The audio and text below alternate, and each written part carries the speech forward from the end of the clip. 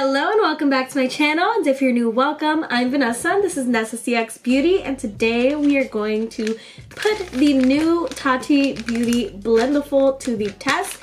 I've had this for the past 2 days, but I haven't opened it because I wanted to open it on camera with y'all, and I did have some lighting issues up until today, so that's why I couldn't put up the video until right now.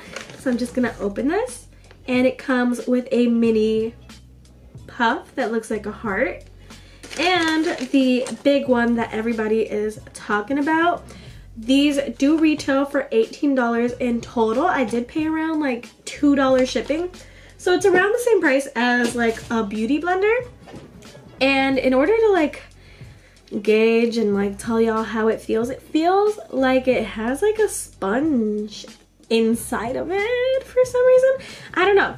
It feels very, very, very soft, and I do appreciate the softness. And you know, I wanted to buy it just to test it out and see if this is a gimmick, because you know, I did purchase the super sponge. I'm gonna get that really quickly, and here it is. I did buy this off of Tati's recommendation. She loved this sponge. It's a silicone slash sponge hybrid, and I hated it. So I wanted to test out her Blendifuls to see if I like it and if I can agree with Tati on this one. So one, congrats Tati. I do love Tati. And two, let's start using it in comparison to my everyday products. So if you're interested in that, just continue watching. So the first thing I wanted to put on my face is the e.l.f. Putty Primer. I do use this in my every single day routine. And on the left side of my face, I'm just gonna use my plain old fingers. And then on the right side of my face, I will be using the Tati Beauty Blendiful. I don't think there would be much difference with primer and form of application. I think the big differences are going to be with like foundation, powder, and concealer. Okay, and now we're going to go in on the right. I'm going to pick it up with the pick. Put it onto the sponge. Oh, that just flicked off. Put it on the sponge. I don't know. Oh.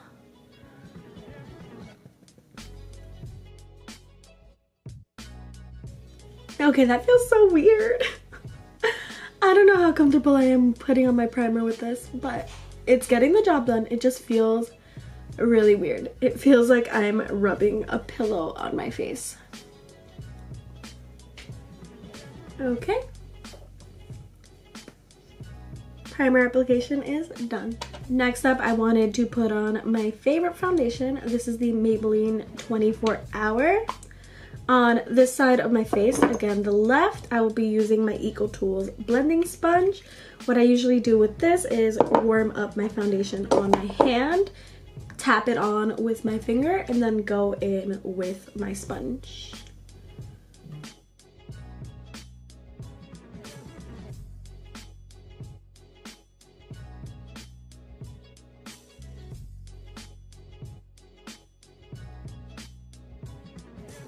And there is the Eco Tools side of foundation.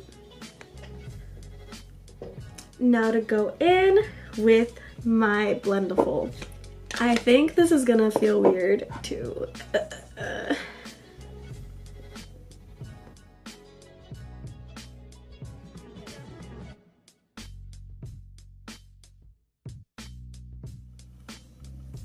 Oh, my hand's kind of cramping up. This isn't too comfortable.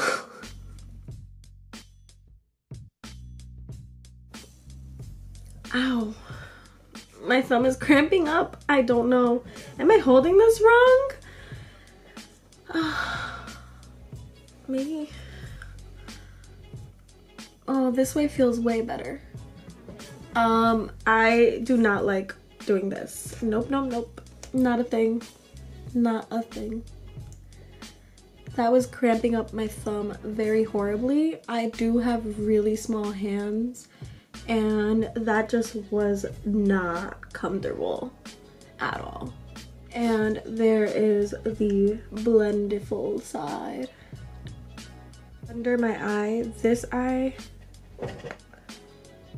looks way more like, what's it called? Creased than this eye with the sponge. I don't know if I can tell any differences with the nose, the chin. It's pretty. I don't know, there might be a learning curve. I might be using this wrong, but it's not bad.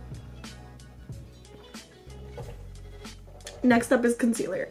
So the concealer I've been using recently is the Revolution Conceal and Define, and this is in C5. I've been loving this concealer recently. I used to, and then I stopped using it, and then I started using it again, and it is beautiful on the skin.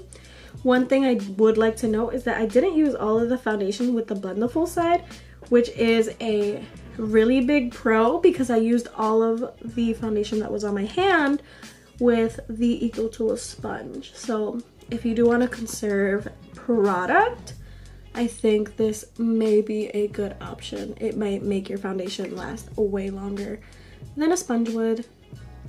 That's a pro.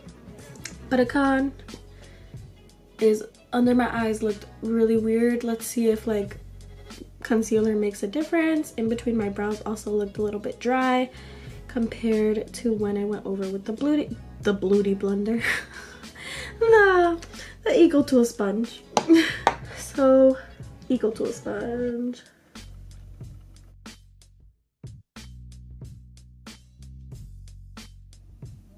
And then my chinny chin. I'll leave the nose for the Blendiful. Into the Blendiful. Oh nah, I'm not doing that again. My finger's about to cramp up. I'm using it like this.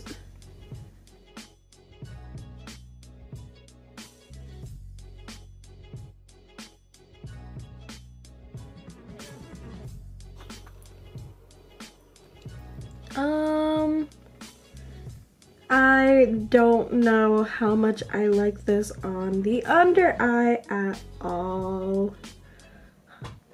I feel there's a mega difference. Do you see this right here?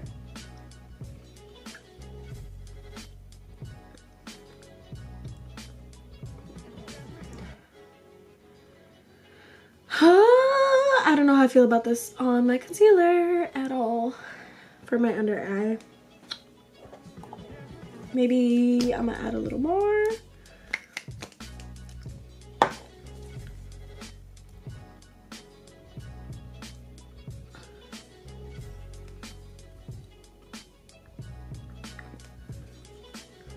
Okay, it's starting to look better. But the Beauty Blender side did it in 2 seconds. Beauty Blender, what's it called? The Eco Tool sponge did it in like 2 seconds. But after a few, you know, I don't want to say minutes, a few more seconds of blending, it does equate to the Eco Tool sponge side. And I am using the Eco Tool sponge because that's what I've been using. Thank you, Crystal Ryan, for recommending it to me. But you can make it look the same. It just takes a little while longer. And this is how it's looking right now. We're about to go into powder, which is something I'm really looking forward to. I don't know. I feel like this would be dope for powder. So the powder that I have been using lately, I ran out of my Believe Beauty powder, so I'm starting to use the Patrick powder from MAC just so I can use it up. And then like continue using all the powders that I have because I got a pretty big powder collection. But let's go in with the powder. I got some right in the lid. I'm gonna pick some up with the brush and go under my eye. BT Dubs, this is supposed to be a travel partner, so you know it should be replacing your blotting oils, so that's something to think about with the little one. It does feel different. It does feel a little bit more what's it called, a little more firm and less like cushiony and soft. So I do feel like these are different than each other, but that's supposed to like be your travel buddy kind of thing. So I won't be using that one today, but that's just something to think about. And it is nice that she did include that in here, because I don't really buy oil blotting sheets, so I don't know. I feel like throwing that in the purse will help me, because sometimes I do produce oil, especially like when it's warm, even though it's, you know, freezing outside. But we have the powder all over the face, well, where we concealed, and it looks good. It did a good job with that.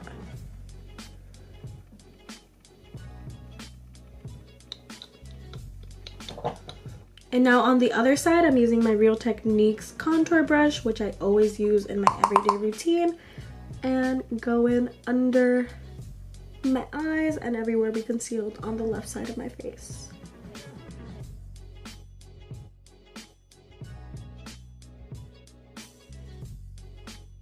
And that is both sides. Chin,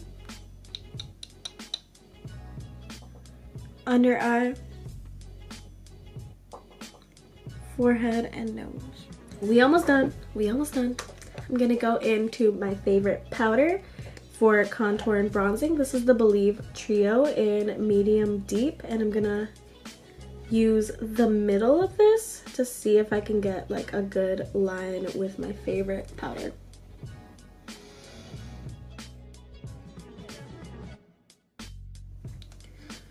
Right on my hair line.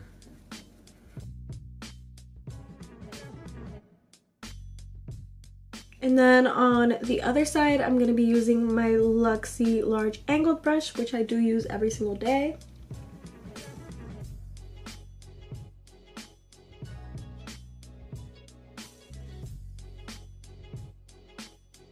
And that is that. I don't know if you guys can see, it's a little bit patchy. Okay. I'm gonna diffuse that with a brush.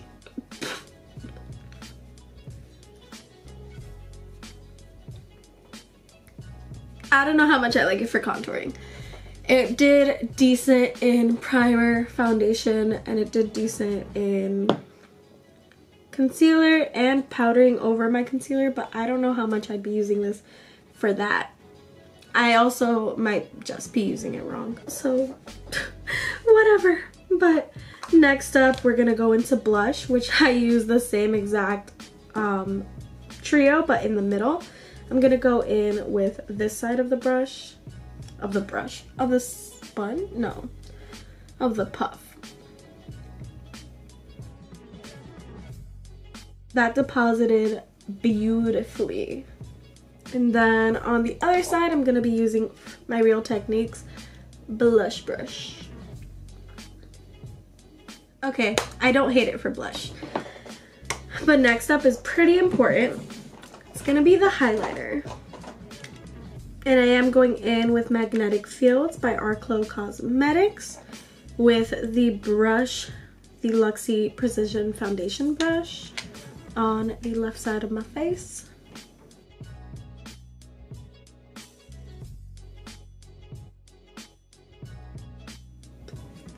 So let's go in with this.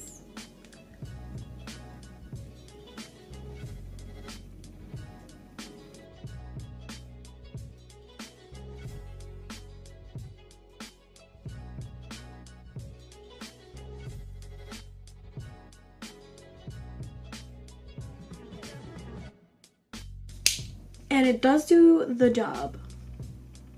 So I really like it for a few things, minus contouring. A little skeptical on that part, but it does get the job done. I'm just gonna diffuse everything with my large brush because this is just something I do all the time on my face. I'm gonna set my face.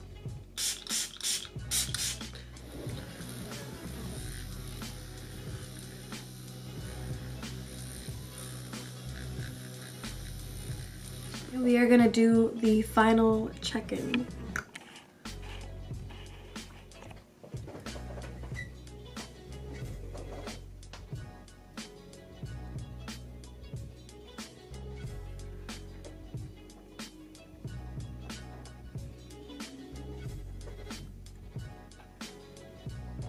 Honestly, it did it. It did it all. It did. But I don't think it's better than my Eagle Tool sponge. And I will let you know that it's just because, one, this took a little bit longer to do everything than my sponge did.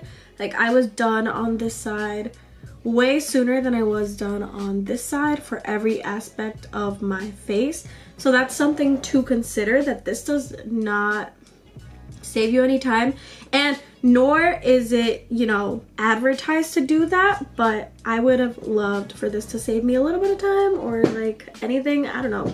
She doesn't claim to do it, so I guess I can't, you know, hold it against that. But it just did take a little bit longer, and there were like a couple times where I was just like questioning it, and it took a little bit longer to catch up to the blend of the Beauty Blender side. But all in all, finishing my makeup, I do not tell a difference. I can't tell a difference at all. So would I recommend this? Hell yeah, just for the, you know, fact that it does the same thing as my sponge did, but also like don't expect this to save time. And we about to clean this and see how that works, because she said you can do soap and water and have it back to normal and then blast it with a hair dryer. So I'm gonna do that really quickly and then come right back. Okay, so we are back with the Blendiful, all washed, dried. I tried my hardest. This took forever to get all of my foundation out of, not gonna lie. That was not the fastest process. It took me around like 10 minutes, I want to say, to get most of the foundation out. There's still a little bit there, but it's not like horrible. The blow dryer did do very well. It is still soft. It's not as soft as it was in the beginning, but while I was washing it, there's like it feels like there's a sponge in here. Half of me kind of wants to cut this open and look on the inside, but the other half of me doesn't want to destroy the product. I do have the smaller one, and if I do regret doing that, I can still buy it because this is not sold out yet. So I don't know, I might just cut this open. And this is no disrespect to Tati at all, no disrespect. I am supporting her. I do have her palette coming to me in the mail, and if I do regretfully, you know, cut this open, I will possibly buy another Blendiful.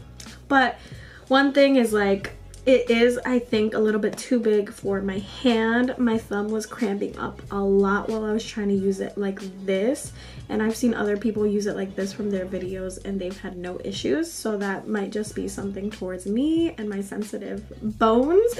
But I don't know if I see myself reaching for this too much in replacement of my, you know, sponge. It is really nifty. You can do everything with it. So I think that's the beauty of this Blendiful.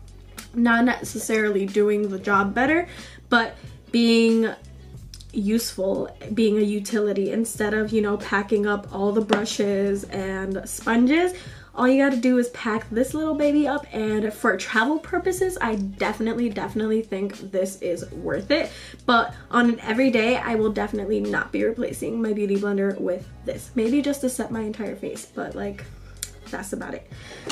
So I think I might have just convinced myself to cut this open. And Tati, no disrespect, I do love you so much. I do respect and, you know, support your brand. I am getting the palette, and if I regret this, which I probably might, I will buy another one of these. But I kind of want to see what's on the inside of this.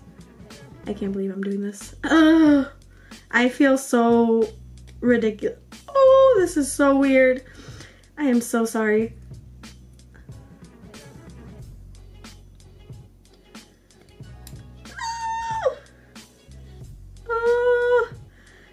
very weird doing this.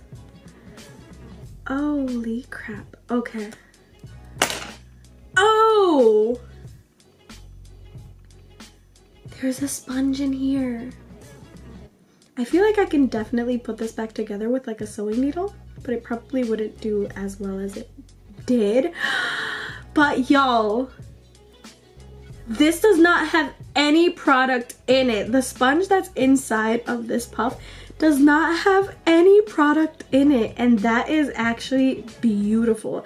I'm wondering how long it would take for stuff to get from the outside to the inside, but from first application, there is nothing. This white sponge is completely clean.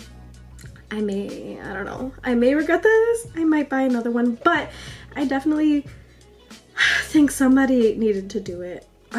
Because I was curious what was on the inside, because when I was washing it, it felt like something was in it. So there y'all go. If you are curious of what is inside the Tati Blendiful, there it is. Super clean. That is super impressive. Like, blew my mind impressive. That might have given this way more points. But don't hate me. Don't hate me for cutting it open, please. And that is all I had for y'all today. Have a great day or night wherever you are in the world. I hope to see you soon. Bye.